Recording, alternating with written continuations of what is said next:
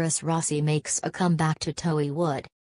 Yesteryear actress Raasi is all set to make a comeback after a long gap. She is playing the mother of Malavika Nair in Nandini Reddy's Kalyana Vaibhogame movie, which has Nagesharya in the main lead.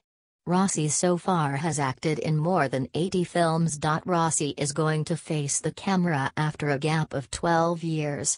She got married to Tollywood director Nivas and they have a 8-year-old daughter. Because of Nandini Reddy, the role was accepted by Raasi.